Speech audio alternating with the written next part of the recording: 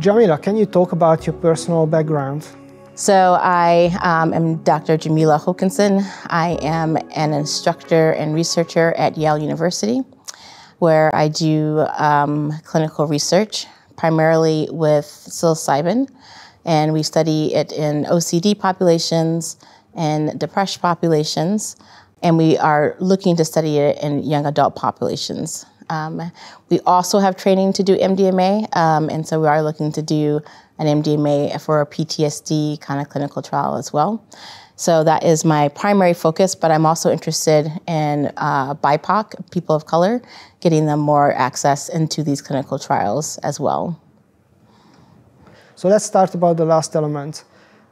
How much access people with color have in the US to clinical trials? Surprisingly, very few. And I think that is multifactorial. There's a history in the US of taking advantage of people of color in clinical trials. So like the most famous one is like the Tuskegee experiment, where Black people were experimented with syphilis and not told that. And ended up having huge, suffering from that. And there's been other kind of atrocious clinical trials like that in our history, and I think that has left BIPOC people with a very suspicious of clinical trial researchers from large-scale academic institutions that are largely white, and so which I can totally understand, and especially then so we did a kind of a qualitative survey of BIPOC individuals to see just about their interests in psychedelics and if they've used them and what their hesitation is for like engaging in this sort of work. And it was actually pretty interesting because one of the myths is that the BIPOC people do not benefit from psychedelics, and that is completely not true. And we're actually going to publish our research paper there here in a couple of months. But it actually showed that they are using psychedelics on their own and are having a positive experience with it. And so, and they would like access to mental health. There is a suspicion about this being in academic institutions in a locked kind of unit where you have people that don't look like you and you're taking a mildly substance and have restrictions on what you can and cannot do. So when we go through the informed consent with them, it is not surprising that they end up being like, no. And a lot of them actually talk to their support system that they have, and the support system is just not on board. And so I think there's a huge kind of psychoeducation that needs to happen first in the BIPOC community to get them comfortable with sort of what this kind of treatment is, as well as all of their support system to actually include them. Psychedelic field is often criticized because it's a white, middle-class, elitist thing. Do you agree? Oh, I think that's totally true. Yeah, it's totally true in our trials for sure. The trials that we have run have been largely white. We did have a good mix of gender at least, so that was that. But we don't. It's largely white heterosexual, and so even like the people with different sexual orientations are sort of not accessing these treatments for whatever reason. And so yeah, I think that is absolutely true that it is more of a white, affluent, male kind of dominated culture, which I am afraid of, when it is legalized, that it will continue to be so. And that BIPOC people and other people who would benefit from this treatment will be sort of shut out of this kind of treatment modality. OCD, which is an acronym for Obsessive Compulsive Disorder, is often used in colloquial language. We say that I have OCD on that and this. So what is the scientific definition of OCD? I know it's a term that's used quite often with people saying that I have this OCD or not. But for us, so OCD has a pretty defined clinical definition, and it's the primary assessment tool is the Yale Brown OCD sort of assessment tool. It's called YBOCS, YBOCS.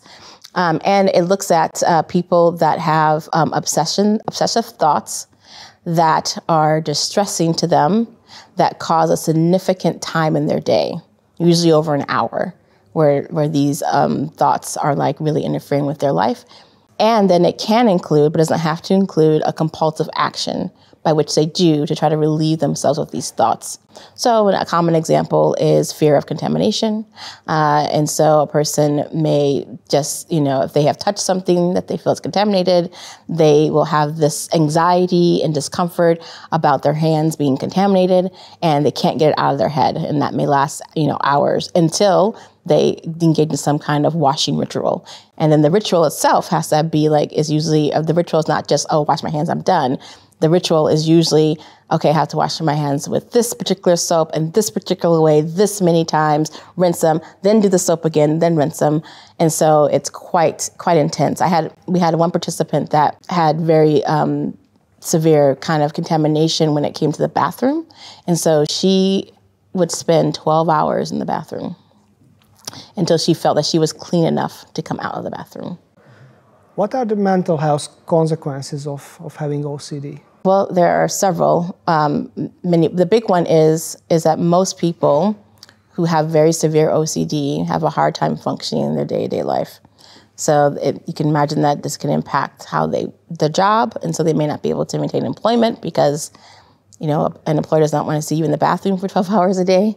It can impact their social life because if they're engaged in rituals, it's usually by themselves, and then they're not socializing or interacting with people, and so they tend to not lose. They lose friends. The relationships can be lost as well, because if they're engaged in a relationship, obviously the partner, may not be supportive of all these kind of activities, especially one participant, had their OCD was about leaving the house because they felt that if things weren't perfect in the house was going to be set on fire or whatever.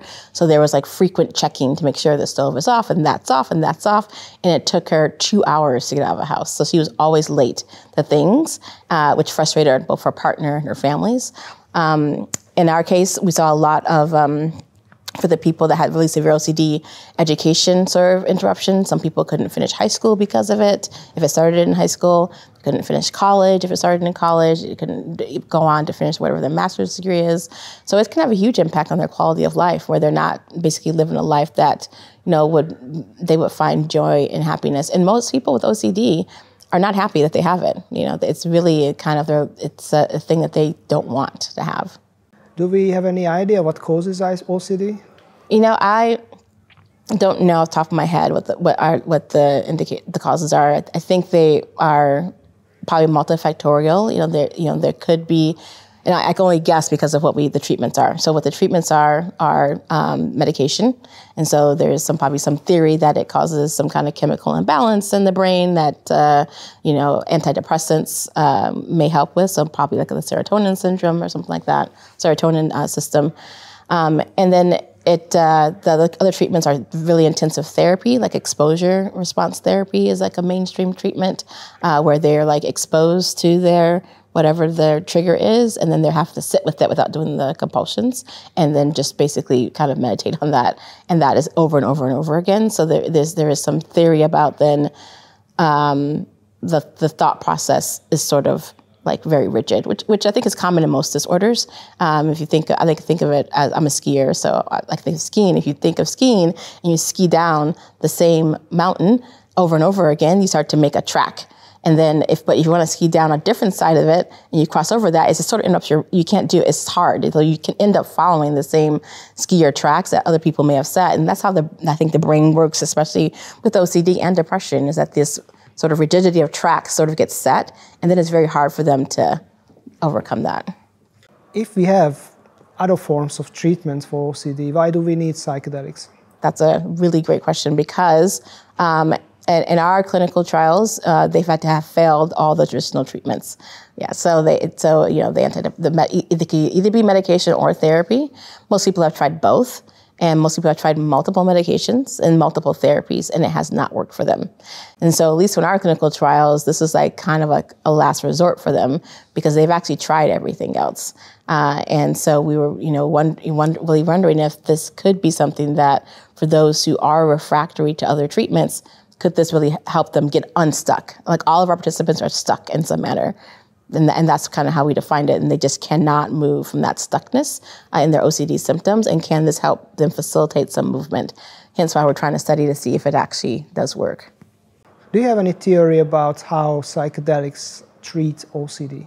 Yeah, we're working on actually a qualitative study that one of my colleagues is actually leading, Dr. Chin, and he's actually going to publish his results here in a couple months as well. And I think they do kind of elicit some, maybe theories as to what may be happening with psychedelics. So I can give you a preliminary review, but I think the more detailed analysis is fully coming. So one of the theories is that it helps the participant sort of have an understand, if they can get there in a dosing session, understanding of the OCD is not them. And so it's like, most time what they describe OCD is this control box that is like, OCD is controlling them and they can't do anything because it's controlling them. And then with psilocybin, what they really find, some of them, is that, oh, no, I'm in control. This is the OCD, but I'm in control. And so if they can get to that insight, that's where we've seen like a really powerful shift that they have and a reduction in their OCD symptoms thereafter. And it doesn't happen for all, but for those that does happen, it can be really powerful. And so then it doesn't really cure their OCD, and we don't really tell them that it does cure their OCD, but they have a different relationship with it. So now they can move forward in life, and the OCD is there, but they are the one that are in control. And so they can choose to engage and listen to the OCD, because sometimes maybe it's helpful, but they can also choose to not listen to the OCD. What do we know about the effectiveness of psychedelics in treating OCD? Actually, very little, because there's only one other study that was before ours, and that was an open label study, and it was a very small pilot. And so that study did show that people had remission of OCD symptoms after, a few weeks, and that was the only study. So our study that we have just finished and that we will be publishing results soon is the first study in looking at OCD in a randomized controlled clinical trial. And so our study shows that for some it is helpful, like for roughly about 75% of our population that we did. And again, keep in mind though, this was a white heterogeneous population. It was not really that we did not have a good diversity response in our study. But for this study population, it was effective for, roughly 3/4 of the participants. And also I would say our primary endpoint was at 48 hours. And so, of course, 2 days later, most people, even the ones that didn't respond later on, had a reduction in symptoms at 48 hours and actually at 1 week. And then what we see, though, is that 25% of our participants after that 1 week mark had a return of their OCD symptoms. So it either became the same, at the level same, or even worse. Can you share any other interesting insights you learned at this study? I think there was a couple. One thing that I really appreciated is how stuck and severe people are as I sit with them in the dosing session, and how much really severe anxiety comes up when they feel like they don't have control, which is what psilocybin sort of does, because you have all these symptoms that start to emerge, and you don't know really what they mean, and so it can be very uncomfortable for them. And I just really appreciated, wow, this is hard. This is really hard for them. And all of them had challenging experiences. Like it wasn't like I walk in a park, and I know that some people may take psilocybin and maybe euphoric and all this bliss, and this is not our population. It was very challenging for most of the participants, and so having facilitators there that were trained and supportive was extremely helpful for them. I don't think they would have been able to do this on their own because of the challenges that they faced and worked through. And so that was like a big insight for me, is that this treatment does need like clinician support for the severity that we treat. So if we're talking about patients that have very severe OCD or depression, clinicians that are trained there to support them was probably going to help them make the most of this experience. What kind of psychedelic drug did you use in the trial, and how did the sessions look like? Our psychedelic drug for the OCD population was psilocybin, and this first study that we did was actually a weight-based study, which has really pros and cons to it. So the weight-based study was based on the weight, so therefore people that were really small and petite actually got a small dose, 13 milligrams. People that were larger and not, had a little more mass to them had a higher dose, but that max dose that we had was like 20 milligrams, which is significantly less than what other clinical trials are now doing, which is not weight-based, 25 milligrams, like a set dose. And so our other studies that we have going on now are the fixed dose. So that was one. So it was a weight-based dosing. So to keep that in mind, which may have caused some variability in people's experiences. People that got the lower end may not have had an intense experience versus those at a little bit higher. And the placebo control was niacin. It was 250 milligrams. I wouldn't say that was the greatest placebo control. People can usually guess what they received after about an hour into the treatment. We only had one participant that didn't guess that and actually felt like they got the actual psychedelic treatment and had a psychedelic experience on niacin. So that was pretty interesting to see. And how the dosing session went. So this is also a unique study in that it was an inpatient psychiatric study, which for OCD population may not have probably been the best sort of setting for them because there's a locked inpatient unit. So they have to be admitted on Monday and they're discharged on Friday. They have to stay in these very sterile rooms. It's just it's not at all comfortable. And so that was our study in terms of design. So they were admitted on Monday. We do have an MRI imaging component to the study, and so maybe those results also will be published as we analyze them. But because they had an MRI like on Tuesday, the baseline MRI, and then both on Monday and Tuesday they had a preparation session where they met the facilitators for the first time. So this is also interesting that they did not have a relationship with the clinicians, right? It wasn't like a long-term thing. It was like, oh, I'm just meeting you for the first time. Tell me about your life story. And so we really tried to build a sense, it was a two-hour sessions, really tried to build a sense of trust, getting to know them, getting them comfortable with us. Most of our participants actually found the preparations to be very beneficial and enabled them to sort of trust us in the dosing session. The dosing session was on Wednesday, and so it started generally around 9 to 10 o'clock, and then usually it ended up about 4 to 5. And then obviously for the randomized phase, they were either randomized to placebo or niacin, and both the facilitators and the participant were blinded to that. So we did not know in the session what they were getting. And so we just had to work with them, but we had to stay in the session no matter if we thought they got placebo or not, and just sort of work with them on those feelings that they were coming up. The next day, on Thursday, it's kind of what we call a rest day. They just have ratings that they do. And then on Friday is our 48-hour integration, where we kind of then talk about sort of the experience, kind of make sense and meaning of it. They also then find out if they got placebo or niacin, because then they can opt into an open label phase 2 weeks later. If they got the placebo, that they will open label, but if they got psilocybin, then we have like just integration follow-ups, thereafter. And throughout all this, we have like a battery of ratings that we do. So there's a ton of like self-reports that they end up taking, both before the session and then right after the session.